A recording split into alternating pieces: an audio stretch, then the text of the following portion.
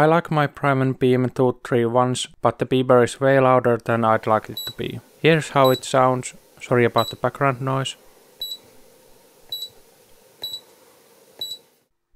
That was the reference which I will compare to the quieter beeps after I've swapped one resistor inside this multimeter. Let's take this apart and see how I can make this quieter. After the rubber holster is off, there is one screw holding the battery cover. Then there are 3 screws, 2 under the battery cover and 1 on top of the meter.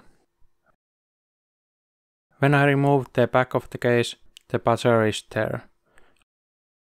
On the top corner of the main PCB. Right there.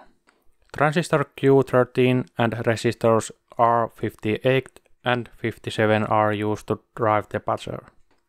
When I followed the traces and figured out how these parts are connected, it was quite clear what I needed to do to reduce the volume. R58 is connected to the base of the transistor. If I remember correctly, that transistor is NPN transistor and the emitter is connected to the ground. R57 is connected to the collector and other side is connected to the buzzer. R58 is 10 kOhm and we don't need to change it. But R57 is what we are after. It is, I believe, 300 ohm.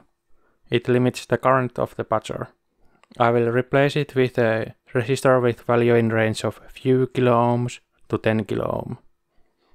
I happen to have these 4.3 kOhm resistor handy, so I'll use one of these. First I need to remove the original 300 ohm resistor. That is the one closest to the buzzer.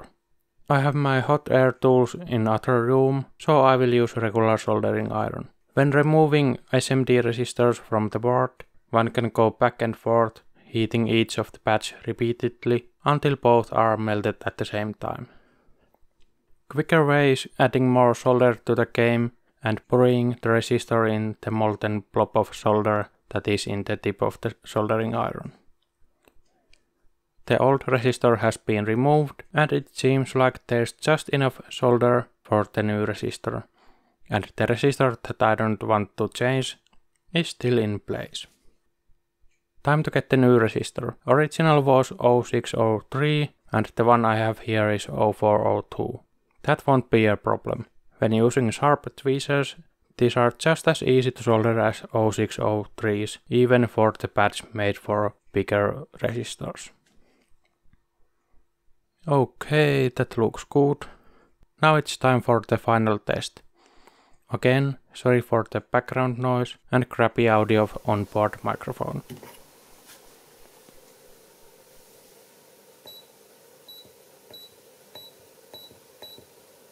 Here's the original for the reference.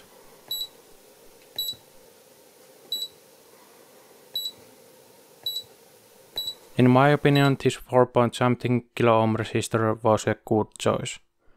If you found this useful, don't forget to show it. Thanks. Bye.